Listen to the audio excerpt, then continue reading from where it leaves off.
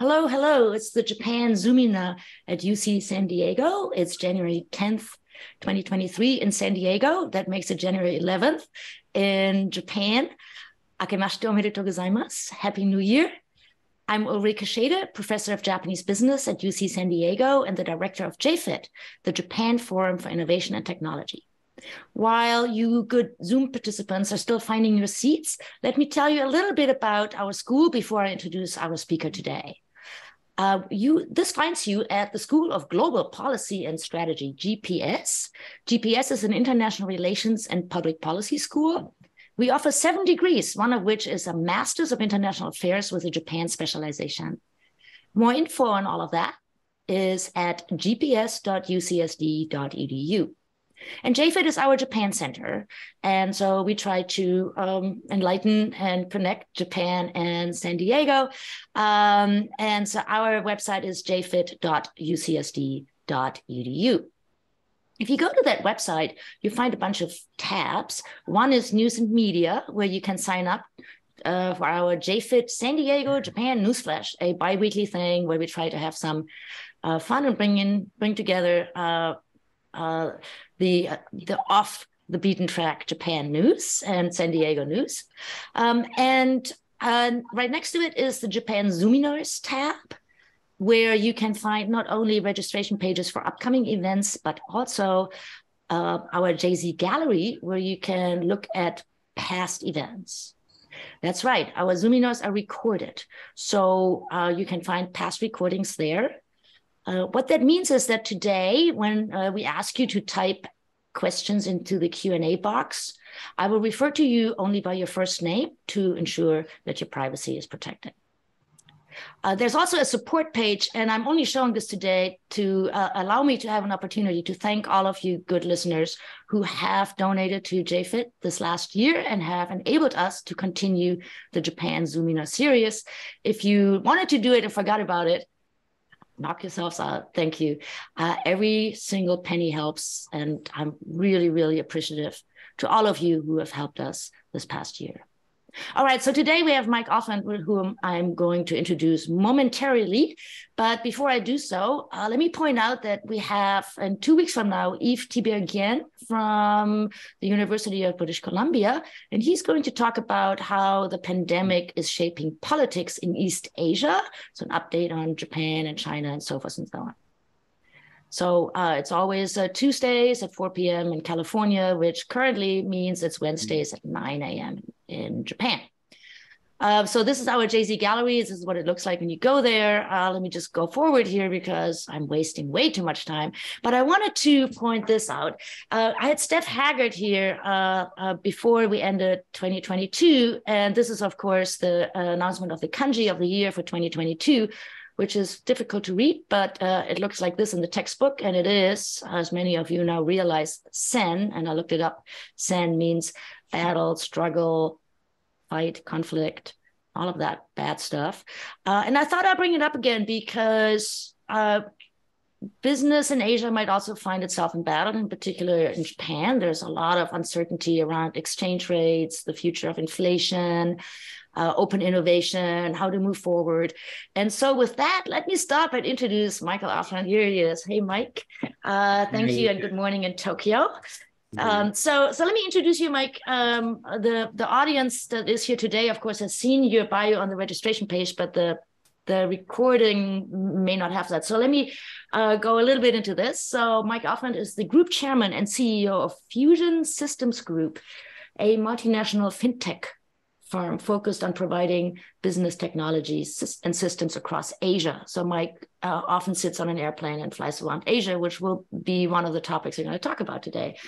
Mike started Fusion Systems in 1992, sold it off, and I understand you got it back and relaunched it as a fintech firm a little bit later in 2005. But altogether, Mike has founded 20 technology companies in a matter of 30 years. So he's a bona fide serial entrepreneur, and we want to hear all about that today. His companies are located in Japan, China, Hong Kong, Australia, the US, and there are multiple successful exits. And Mike has used some of these exits to help and support Japan-related research in the United States. Thank you for that, Mike. He's also obviously a high energy person, the former chairman of the American Chamber of Commerce in Japan, ACCJ, that he presided over between 2011 and 2013, which of course was the time of the Fukushima disaster.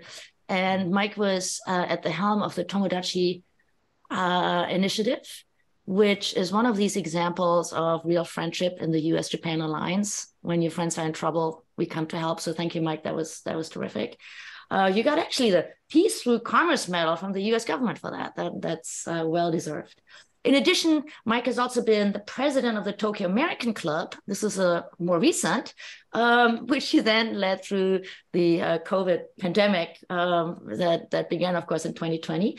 So, and in addition to all of that, you have you volunteer as a board member of Hope Japan, and as a guest lecturer at various Japanese universities, and Mike serves on multiple boards. So, with that, here you are. Welcome, Mike. Thank you for joining me today. Thank you, Ulrike. Thank you very much. And I want to thank everyone who's tuned in today. I really appreciate that they're taking their time to listen to us. So I'll do my best to make it entertaining and informative. I really do appreciate you asking me to kick off 2023 for this great series. It's just a wonderful initiative that you've come up with. And it's a high bar. Some of the past speakers have been fantastic.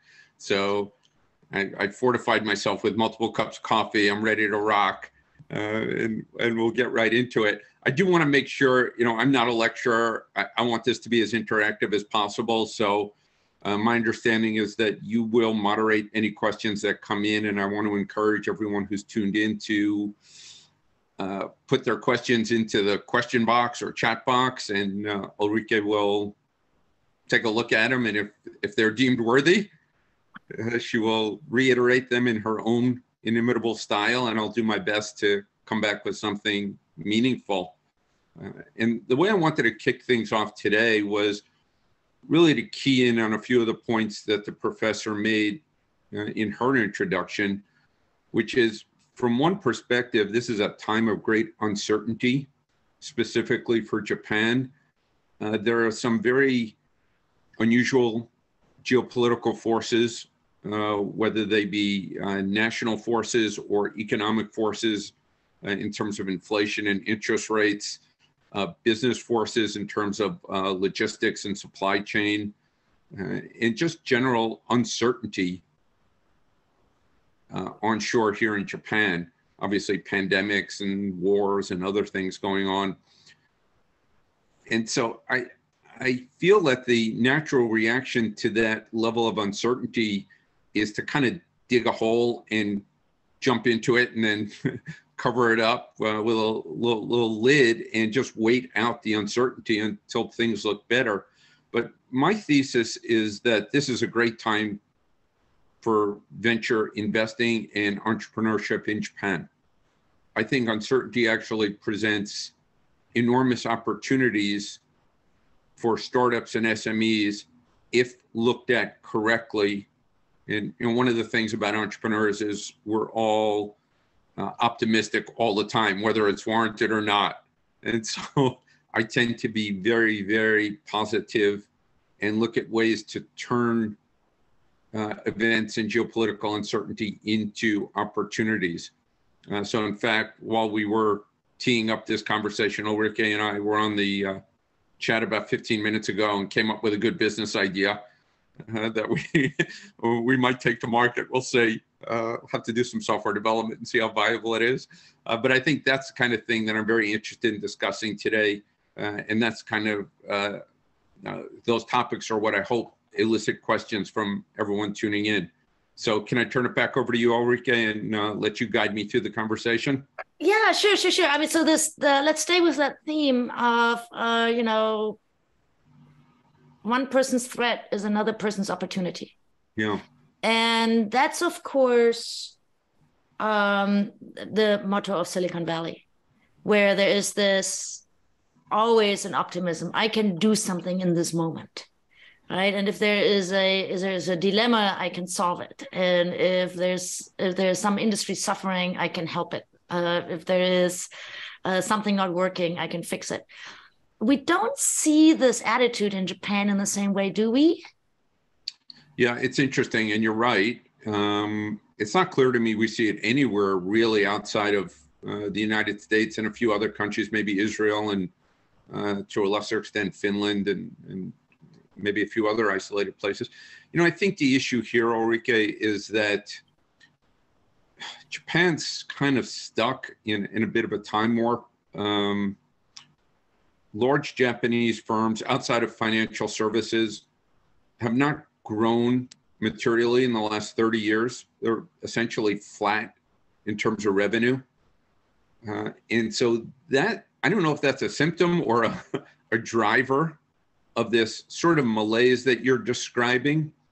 But what I can tell you in my world, in information technology, there is a well-acknowledged problem in Japan, which is that a disproportionate amount of IT spend is going towards maintenance of legacy systems, as opposed to innovating and driving top line. And it's frustrating, for certain. And what's more frustrating from a Japanese societal and policy point of view is that when they do manage to hatch a aggressive, young, vibrant entrepreneur, many of them end up leaving Japan after a few years and depriving Japan of the benefit of their vision and wisdom and drive and energy. And so to me, that's a real structural issue that needs to get addressed.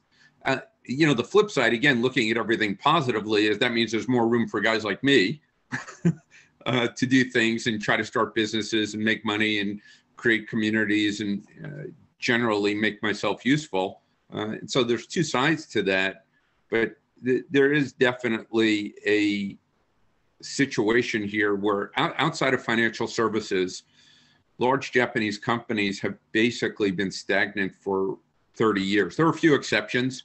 You know, you get your Rakutens and Takedas and SoftBanks and whoever else, but the large Japanese industrials essentially have not grown top line revenue for a long, long time.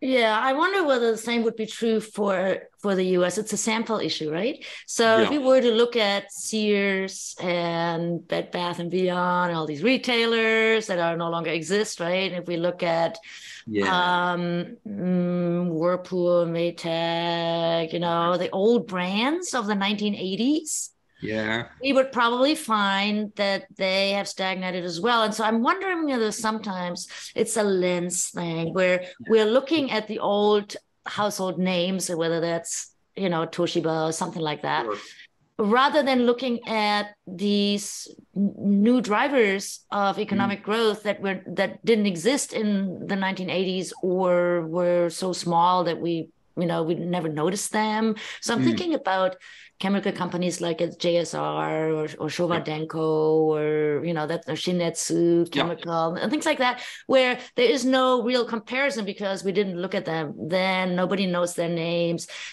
So they fall out of the sample. And all what we're bemoaning is the decline of the old guys. But I could give you the same list for Germany. I could give you a list here of companies that should be here, and I mean, including Blockbuster, that should be here and aren't. Right. Right. But it's true. Right? It's true that the obviously the macroeconomic data bear this out, that there's been a lot of stagnation. Although Japan is only the 11th largest country in the world. It's the third largest economy. So something is working, right? So that's kind of my story. So actually, questions are coming in. So David is wondering, so yes, Japan is often seen as a follower, not a leader, but can you offer some examples where Japan is actually leading regionally or globally in IT and other areas? Yeah. Let me just say two quick things in response to what you said. You bringing up all those old brands made me hear all the jingles from the commercials of when I was a kid in my head. So I'm thinking of Maytag Repairman and other things. But I think one thing to understand is that those brands and those companies in the US eventually do disappear. In Japan, you've still got those legacy companies lingering on and they won't go away. So back when we were studying this, we talked about metabolism, economic metabolism. It's just it creates a low metabolic rate here where we can't repurpose those resources and that energy into some newer things. But to your question, sure. Japan's doing a lot of very interesting things right now with regenerative medicine, for example. And so, as we know, Yamanaka Sensei won the Nobel Prize for his stem cell innovations, and that's created a pretty vibrant biotech, regenerative medicine startup culture. Tokyo, Kyoto, Fukuoka, there were sort of nodes out there where some very smart, very aggressive young Japanese MD, PhDs are digging in and getting some interesting stuff done. I think if you go out and talk to some of the leading Japanese researchers in quantum computing, there's some very interesting, innovative stuff being there. I forget the professor's name, the guy who runs quantum over at IBM in Hakozaki, wrote the book on, what was it, either Java or Ruby programming using quantum computers. So he built some compiler or some way to adapt relatively easy to use languages to run on quantum machines that IBM has. I think you're seeing a lot of interesting innovation around fintech here that's starting to come up. Some smart young people. Japan didn't get quite as caught up in the crypto world as some other countries. There's a bit of it here, but I think generally there's a lot of attention being paid to that space right now. So, the issue I've always felt is that Japanese policymakers conflate innovation and entrepreneurship. That to them, it's one thing. Right. And as many times as I've sat down and said, look, let's level set. Innovation is the creation of new technologies and or new business models. Entrepreneurship is the commercialization of innovation. And those are different. So to me, Japan is actually pretty innovative. There's a lot of good innovation going on here. Entrepreneurship, maybe a little less so. And one of the interesting dynamics is across the water here, our friends in China are very entrepreneurial, maybe not quite as innovative. And so it always occurred to me that, the US, the secret sauce we have is we're both innovative and entrepreneurial, and we're big. So of the major economies, we're really the only ones that have that, and that's the Silicon Valley magic, or the Austin, Texas, or the entrepreneur cluster in New York, et cetera, that combination of innovation and entrepreneurship. To me, the natural partners in Asia are really Japan and China, where it's a combination of Japanese innovation and Chinese entrepreneurship. But there are certain cultural issues and historical issues that maybe stand in the way of that. But that's how I would answer that question. I think Japan's very innovative. There are a lot of really smart people here. And there's the whole artisanal aspect to Japanese culture where people get narrow and deep. The takumi, yeah. Yes, and monotsukuri and all of that good stuff. I think the issue comes in when we start talking about commercializing some of that innovation here. And there are a lot of downstream issues and a lot of root cause analyses we can talk about. But that's how I would respond to that question from David. Yeah, and Daniel footnotes it and says robotics is probably also an area robotics, which yes, thank you. I would add to that. So my research always leads me back to fine chemicals. No. Okay. So the upstream input materials that are needed to make semiconductors and so forth. And that's a very difficult area. And Japan has an advantage and is not sitting still, right? So there's a lot of, it's a lot of activity there.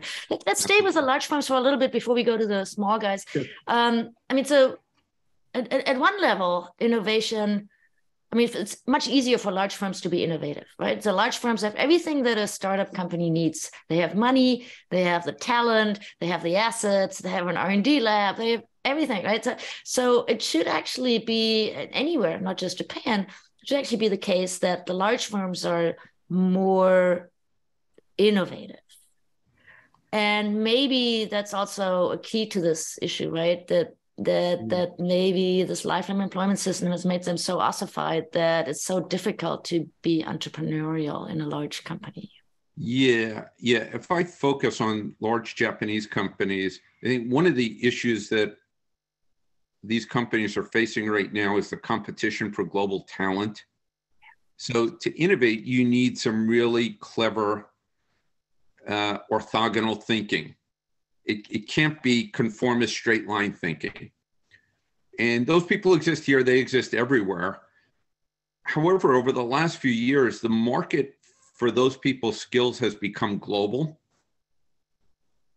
And the interest rates have moved against Japan. So onboarding that global talent has become very expensive in Japan. There's been wage inflation and exchange rate movement.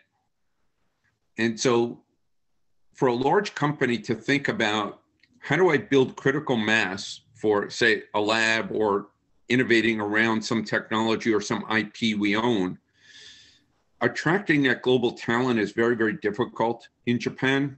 Large Japanese companies sometimes have the expectation or the criteria for new hires that they speak Japanese. There are 127 million people on this island. Globally, there are probably 130 million Japanese speakers. So you're not choosing from a really big pool if you're going to limit yourself in that regard. And I think where smaller companies actually have an advantage in this case. So if I look at my companies and what I do, I might look at somebody really clever from your university and say, boy, I'd love to have her on my team. I just can't afford her. It's too expensive. But what I can do is maybe buy 10 hours a week of her time. That might work. And I can build an innovation practice or a technology development practice around available resources, fractional resources, because I don't have the large company business process constraints that may exist in some of my competitors. I'm not really encumbered by compliance and HR and existing staff and seniority and all these other things. And so it becomes very, very difficult for some of the large Japanese companies to actually access and deploy global talent in a way that drives innovation. Whereas I think some of the smaller entrepreneurs, I'll build my whole business process and business around access to talent. So I'll sort of flip it on its head and accommodate the talent instead of trying to shove the talent into my existing square hole. And I think that's one of the things I see when I speak to some large Japanese firms who are all they all understand. They're very analytical and they get it. It's just, it becomes almost untenable for them to fit that square peg into the round hole without breaking a lot of other stuff that frankly pays the bills for them already. So, it's kind of like changing the gears on a locomotive that's already in motion. It's doable, but you got to be pretty careful about how you do it. And you probably don't want to rush into it. And so I think what I usually advise large Japanese companies is you need to really partner with some of the smaller venture companies in a way that the venture company finds productive, not in a way that you find productive. And that's a difficult thing. I think historically, business in Japan is all about getting big fast and then walling off your space so that no one else can get in there. And so there are some cultural issues, but you do have some large Japanese companies that are doing very interesting, innovative things, that are creating labs overseas or innovation centers overseas. in looking at both applied research and general research as a way to drive their business. I think what I would encourage large Japanese companies to do is look at innovation as a way of driving top line numbers, not as a way of saving money. And so sometimes Japanese companies tend to look at innovation as a way to increase efficiencies and cut costs without cutting headcount. And that's maybe not exactly the right approach to create a culture around innovation. Yeah, I mean, the upside of this, as you know, I've been thinking about this a little bit. I mean, the upside is that, the fact that there's a reputational cost for, laying people off and hiring new people or shrinking the workforce or doing this thing, there's a huge reputation cost, right? Because then next round, you will not have access to talent. So you can't lay people off. If you don't lay people off, then you have this problem that you just described. Mm-hmm. On the positive side, it makes Japan, a great place that has, a solid middle class and stable and safe and clean and all of these wonderful things that actually can be very attractive, right? And so how to have both is a big thing. I don't think Japanese society would ever be willing to accept the slash and burn of Silicon Valley and all the failures and all the money lost and all the unproductive duplicative efforts of inventing something. I just don't think that Japanese society has a taste for that. Yeah, right? I agree. I agree. And two things really come to mind from you saying that is, number one, and most importantly, we should never forget as foreigners is Japanese people like Japan the way it is. Right. Exactly. I like it too, right? So, yes. I mean, what's not to like? I've been here for 32 years, so I obviously like it as well. The other thing, you hit the magic word, which you said stable. And I think in Japanese culture, Japanese business, Japanese society, stability and the perception of stability is very highly valued. So to some extent, if we're going into the Silicon Valley world, stability is a negative. So if you're not failing, you're not trying, and all of those great things that come out of Peter Thiel's book and all the accepted wisdom in Silicon Valley, I get that. But Japan not like that. And so it is a tightrope. There's a very delicate balance that large Japanese companies need to navigate. They really need to thread the needle on some of this. As you said, the good thing is they've got the resources. There's a lot of retained earnings here. There's a lot of assets that are generating essentially no return on capital. And so I think a gradual repurposing of some of those might be warranted over the next few years. And I think it's already happening. And some of it is outward bound M&A, which is growing in leaps and bounds. Some of this is new market for private equity investments. And so it's happening, but it's slow. Slow is not stagnant, right? Slow is good, stagnant is bad. From an American perspective, it often is a little bit disappointing. I mean, it's easy to grow impatient with Japan. Right. Why not? Why can this not happen? Right? Why is this? I mean, look, we all know, I mean, you run a program, we've all been to business school or whatever else. You are trained and rewarded for controlled aggression in American business. Right. And so sometimes what I tell people, having done business in America, China, and Japan for 40 plus years, actually America and China are much more alike than people might think. And so to me, when I'm doing business in the US or China, in my mind, the analogy is a boxing match. So the bell rings and you've got to be giving it 110% or someone's going to punch you in the nose and knock you on the ground. Japan, in my mind, is more like running a marathon. You just got to keep putting one foot in front of the other, not thinking about the finish line, not thinking about all the people around you. Just keep moving at your pace. Steady does it. Keep moving, right. Yeah. And so I think on the global stage, Japan's the real outlier in many, many ways, almost in every way for large countries. And it does take a certain accommodation and a certain mindset I think, to be successful here. And I really do appreciate that large Japanese companies, they understand that they have a societal obligation as well as a shareholder obligation.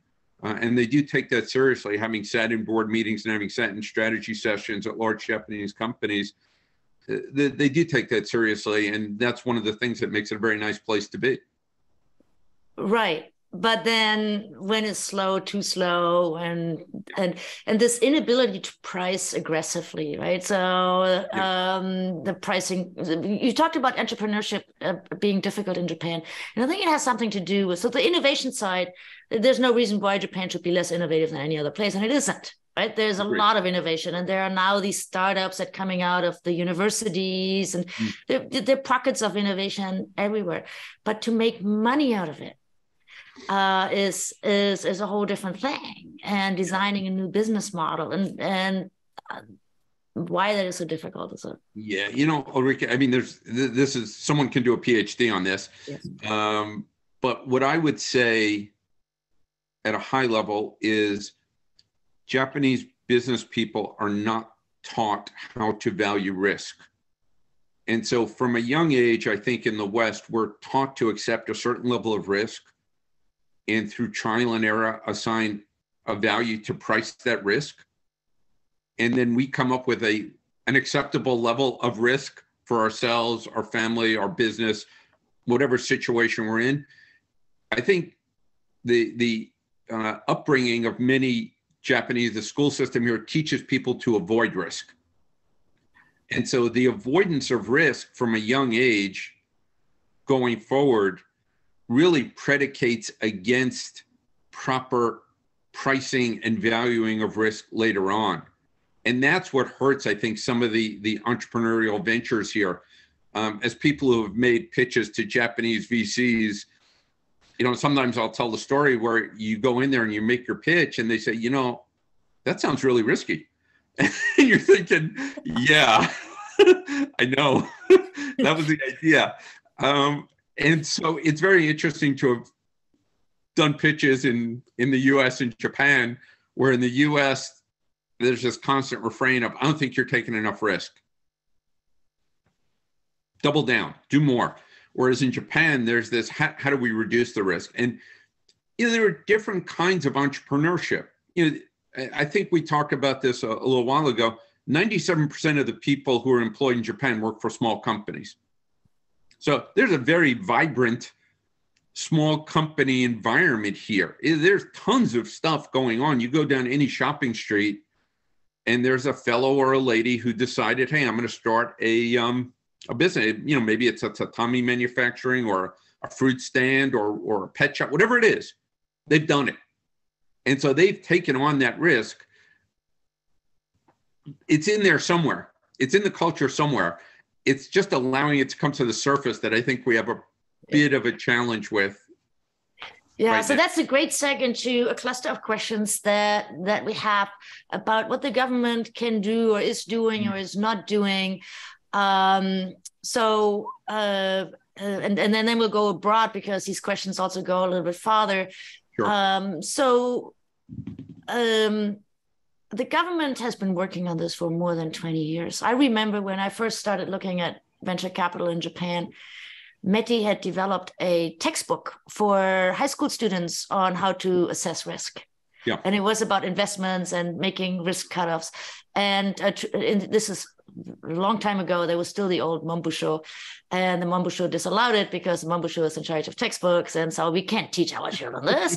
And I still have it. It's quite nicely done, actually. And so for decades, the government has been working on this matter, right? And then came policies with the 1 yen company and make it easier to start one. And then came the university reforms to make it easier for professors to start something. Then came some other measures on, so forth and so on. Prime Minister Kishida has just announced a new tax thing. This is actually Rick's question, so maybe we'll go to that, and that'll get us into the. So it's a little bit of a finance jargon, but the Kishida administration has an exemption of capital gains tax for those who invest in small firms. So basically, you invest in a small company, you make a ton of money, you don't have to pay taxes on it. Yeah. Right. Rick's concerned that that's too little because it doesn't apply to angel funds or pooled investments. And so he would like to hear your opinion on whether the finance route is the route to go to spur more of the small firm entrepreneurship. Okay. Generally speaking, I think the best thing government can do to help entrepreneurs is get out of the way. So, yes, thank you. I mean, that sounds flippant, and I apologize for that, but kind of the more programs and the more initiatives and the more money that gets spent, the fewer the results I seem to see. And that's not just for Japan, that's kind of everywhere. So I think to Rick's question, look, that program won't hurt. I don't think it'll move the needle. There'll be some people who take advantage of it and some who don't. I think the government is looking at it the wrong way. So entrepreneurs follow opportunity, right? And so you've got to create the opportunity if you want entrepreneurship to flourish and to generate new entrepreneurs. To me, the real issue here, if I was going to ask for one government initiative, well, two, I'll ask for two. Number one would be something equivalent to what we have in the US, where it's Small Business Administration, where a certain amount of government procurement is allocated to small business who are qualified, blah, blah, blah. There's some very the elaborate. SBIR and the SBIC, yeah. Mm-hmm. Yeah. And I don't think it needs to be a lot of money, but I do think it needs to be setting a standard directionally so that companies look at their ESG, and working with venture companies becomes part of their ESG, for example, right? To me, that's something the government can do. The second thing they can do is something, the issue here for development of small business is cash flow. It's not exits, right? And there's plenty of capital. Nobody's worried really about there being enough capital here. You know, Japanese banks are a great source of capital. There's plenty of cash floating around on this island. Capital's not the issue, right? The issue is cash flow. And one of the things that really hurts small businesses here is the protracted sales cycle compared to the US or Europe or even China. And the inability to price aggressively. Agreed, because of this cash flow issue, or at least partially because it's cash flow. So if I were in charge of the government for a day or for a minute, one of the things I would do is come up with some mechanism whereby for any qualified business, I don't know, if you employ 3 or more people, the first 100 million yen this business earns in its life is tax-free. So just give the business that ability to generate that first chunk of cash so it has a little bit of discretion in terms of taking risks, growing, hiring, reinvesting, et cetera. But, you know, if the government is taking 50%, if they're your partner in the business and their partnership interest essentially is you give us 50% of the cash flow in terms of taxes, that makes it very, very difficult for the kind of bootstrap entrepreneurship that really is what generates large scale entrepreneurial successes. You know, everyone wants Tesla and eBay and Micro. Those are great stories. Those are wonderful success stories in the US, Google and everything else. But that's kind of like, you know, looking at the NBA and saying, yeah, I want to be Michael Jordan. It's like, no, I'll be content to be the guy who sits on the bench, but at least I get to wear the uniform. And once in a while I get into a game. That's still pretty darn good. And I think the problem is aspirationally, a lot of these government policies seem to be geared around, we want to clone Michael Jordan. We want an army of Michael Jordans out there. But really, that's not going to happen. What you really want to do, I think, is create some mechanism where aggressive, talented, ambitious young people have the time and runway to develop their entrepreneurial talents, judgment, decision making, create the charismatic persona that they need without worrying about, hey, I finally made a profit, but half of it's going to the government, so I can't reinvest it in the business. So that's how I would answer Rick's query, is those two things. Is the government needs to step up and show large companies how it's done in terms of procurement from small companies, even on a small scale, just, set the tone there, tone at the top. And then secondly, let's figure out some way to let small companies, venture companies retain more of their cash so they can plow it back into the business without a lot of paperwork and forms and applications to various agencies and ministries, et cetera. They're just a very simple program. That's what I would do. So yeah, it's interesting. It reminds me of Rakuten. I'm a big fan of Rakuten. Once and all, I mean, there's no great company on earth, right? And so Rakuten has its mistakes. But the original business model, because Mikitani-san paid attention in the MBA program, the original business model was set up to be cash flow positive from day one. Yeah. So sort of a version of the Costco model where he collected a membership fee from these small firms that he would put on his website, right? Very clever, very smart. And yet I don't hear a lot of people in Japan who are excited about Rakuten. They would say, well, we don't have Amazon. I say, you have Rakuten. Yeah, but it's not as good. And I think it's pretty good, right? It's pretty good. He's a multi-billionaire. It's not so bad. Yep. Couldn't agree more. So there's that, right? So there's also this reputation. Also, Japanese society is a little bit tough on its entrepreneurs as well. Right? Yeah. Yeah. There's that.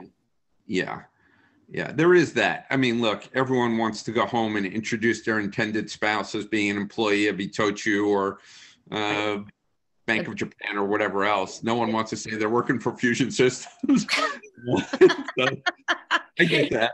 I get that. So Eric has a fascinating question, which I would like to convey to you. And so, the context here, as I see it, is, there's some liquidity now in the labor market in Japan, and lifetime employment is breaking open. We're going from the membership system to the job cutter system. Talent is scarce, so people who are really talented can probably shift jobs even if they're older than 40, right? And find a new employer. So Eric's question is this: what advice would you have for a mid-career Japanese person to repurpose their opportunities?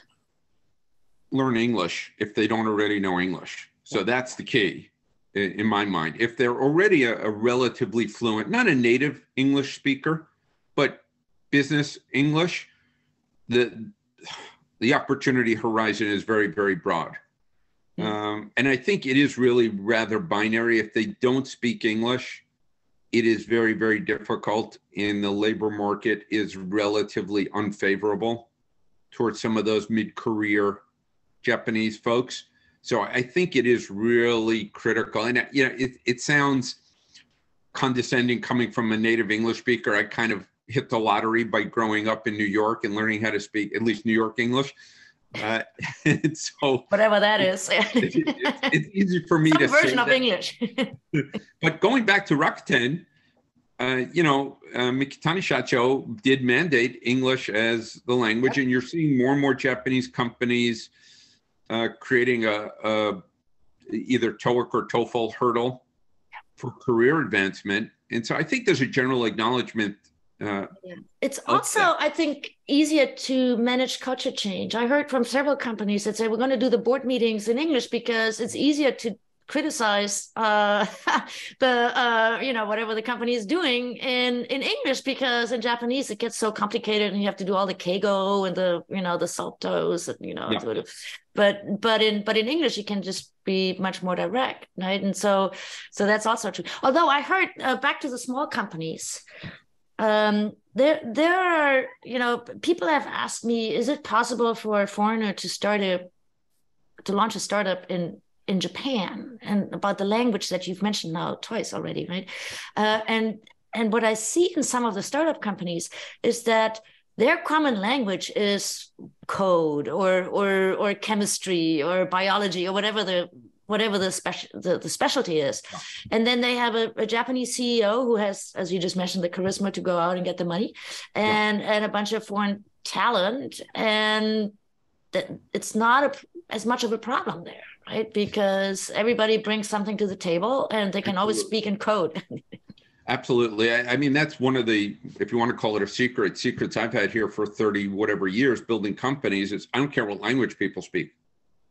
I don't care if they speak no English and no Japanese, as long as they can write good software or develop good software architecture or systems architecture or whatever it is.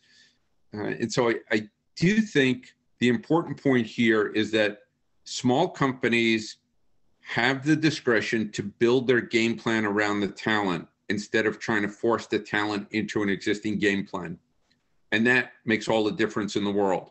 So a good venture CEO will accommodate the talent, because that's what really will ultimately drive success in the business.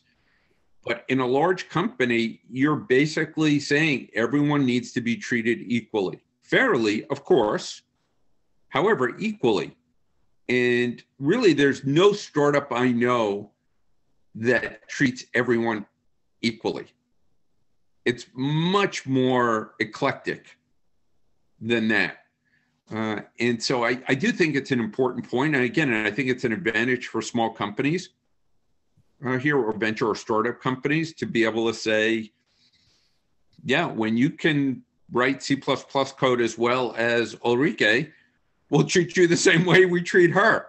So get to it, start studying and start practicing. And I think that's well accepted in the venture world.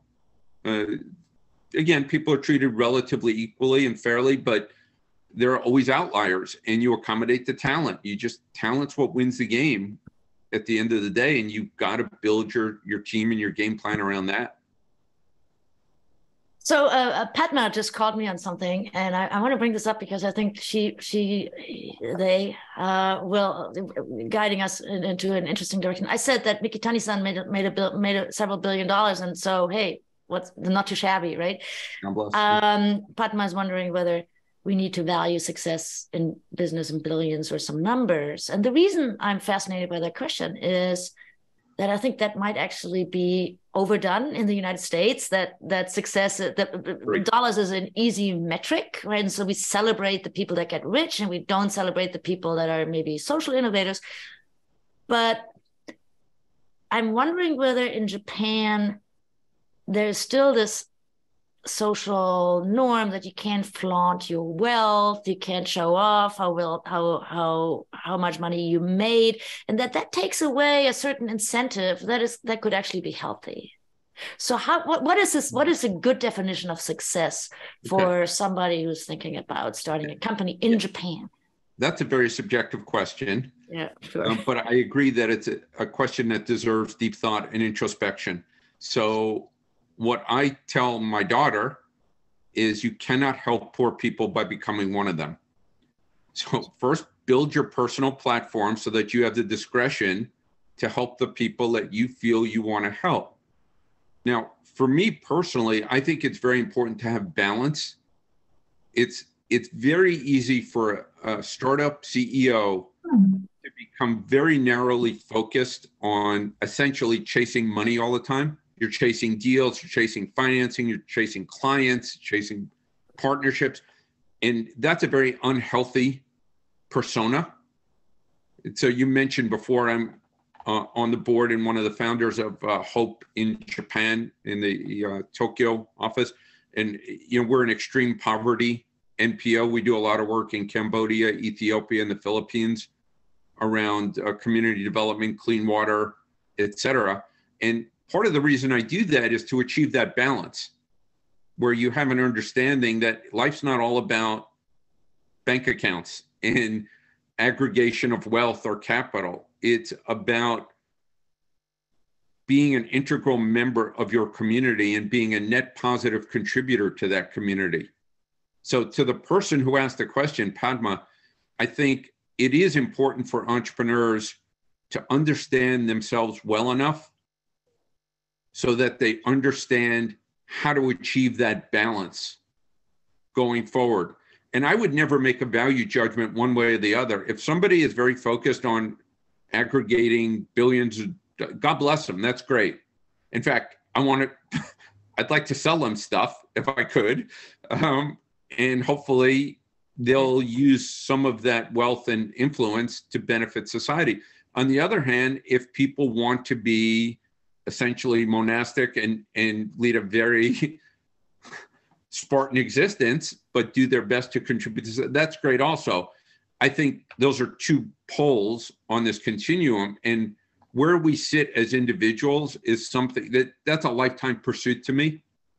And at different points in your life, while you're building a family and growing a business, you might be a little bit more on one side of that. I think as your personal situation changes, I think it's perfectly reasonable to look maybe to move yourself elsewhere in that continuum. But I do agree, it's not about who has the most zeros on their bank book. That to me is a very crass or basic way of measuring oneself. It's more about... Sometimes I think, though, that Japanese startups could be a little bit more greedy. Well, part of it is having stronger boards and more demanding investors, frankly. Yep. That's right. That's right. So because if you don't make a lot of profit, you will not attract a lot of venture capital investment. Your growth rate will be truncated and possibly your lifespan. So there is some value to money, but there is, and we've implemented some corporate governance reforms. Our friend Nick Benish has been driving that, both from behind and in front of the scenes for decades, and a lot of that's coming to fruition now. I think ultimately it really benefits entrepreneurs to have good, strong, experienced board members who have maybe been through it and understand some of these dynamics and will push them in ways they may not have understood they needed to be pushed. So we have a bunch of questions on the larger region. And you operate, I mean, whenever I'm lucky enough to catch you in Tokyo on a plane to Singapore, or you're going to someplace in Southeast Asia or China, or something, So there are a number of questions here. One is whether the exchange rate will actually further the Japanese move abroad or investments one way or another. William would like to know whether Japanese and US venture capitalists are looking into investing in Southeast Asia and Indonesia. Can you tell us a little bit about, especially for those of us who haven't been able to go to Asia in a long time because of the pandemic, what's the scuttlebutt on the Asian region in terms of business? Yeah, there's a lot of interesting things going on. I was just in Singapore, as you know, and it was really surprising to me how positively Japan is viewed from the Singapore perspective right now. So that's been, I hadn't traveled at all during COVID. It was just too difficult and too mendokusai and all of that. But now that we can move around a little, it really surprised me, the appetite for Japan information, market data, on the ground market data that exists in Singapore. And so, look, I don't know anything about exchange rate. I talk to our friend Jesper Cole when I need macroeconomic information. I think high interest or a movement in the interest rates benefits some companies, hurts other companies, drives certain industries onshore, offshore, all of that stuff. I think one thing I can tell you is what I'm hearing from some Japanese CEOs is that the uncertainty geopolitically is creating discussions around onshoring or nearshoring or friendly shoring, however you want to phrase it, that I hadn't heard those discussions prior to this. So I can see that's a dynamic that may be growing. I think there's a general perception in Asia that they are between the US and China, and generally do not want to pick sides. They just want to do business, essentially. And so threading that needle, I think, is a policy discussion that's taking place throughout the region. And strangely, I don't think either China or the US understands the countries in the region at all.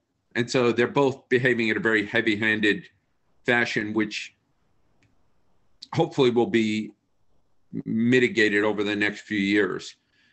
So my impression is that Japanese companies may understand the region quite well or are learning fast. There's a lot of investment by Japan in Indonesia, for instance, the banks, Yeah. but also production sites and so forth, right? Japan's real good about that. I think what they're not real good about yet is relinquishing control to the local teams. Mm-hmm.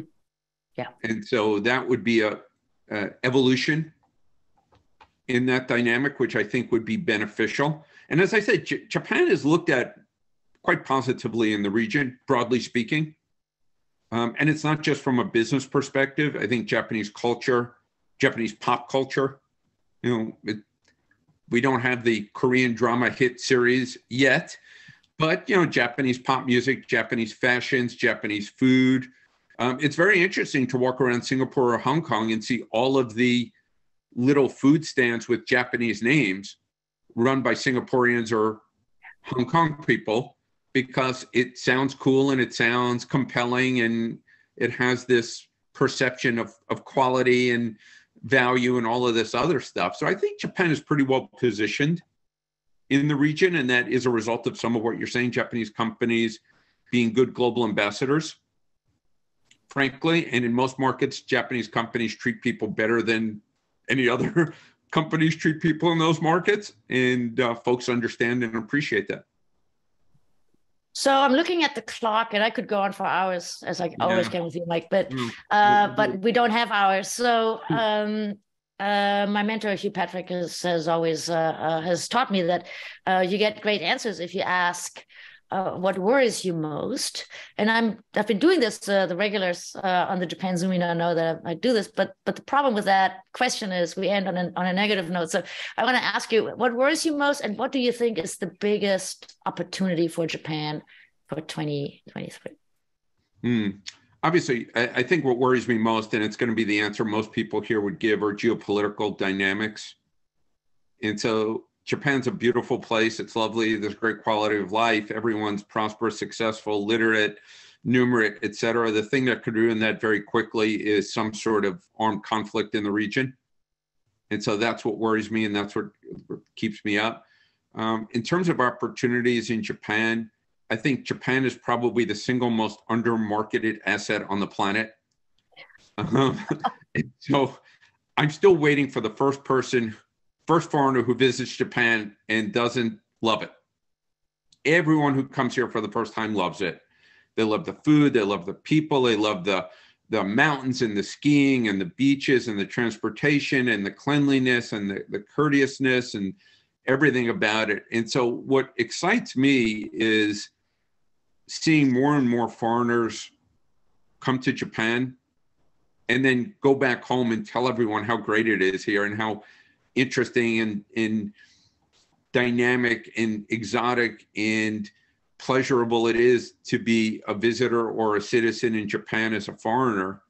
And I look forward to more young people from overseas coming to Japan to create their own businesses, communities, families, et cetera.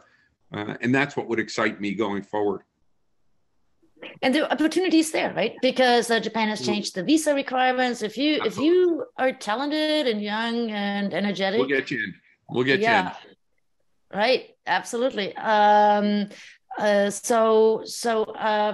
That takes us to the end of the hour, Mike. I have many more questions, but I wanted to leave the audience with the advice or the idea you gave me when I was writing the book, and we talked, and you said that our colleague Jim Fallows had written a book about the United States and had said that if you look at the United States from afar, and it doesn't look so great. But as you get close to the ground and you go into the communities and the cities and the villages and whatnot, it's a nice place. And I think he had nicer words than that, but roughly that was the message. And you said that it was a little bit in the reverse in Asia, that people got all excited about China, and from afar, definitely China looks very exciting at the fast growth, and it's so big, and all of the opportunity. But as the plane descends and you go closer to the ground in Asia, you realize that Japan actually looks pretty good. So, Yep. so I wanted to close on that note, and I did it just on Thank the you. hour. So I'm very glad it good. made it into the book. Thank you. Yes. So thank you, Mike. It was great to have had you. Thank you, audience. And don't forget, we'll be back in 2 weeks from now, talking about how the pandemic has changed policy making and policies across Asia. So we'll have Eve here, and that'll be a great update on that. So thank you, everybody. Thank And with you. that, I'm going to push this button and end it all. Until next time. Thank you. Thank you.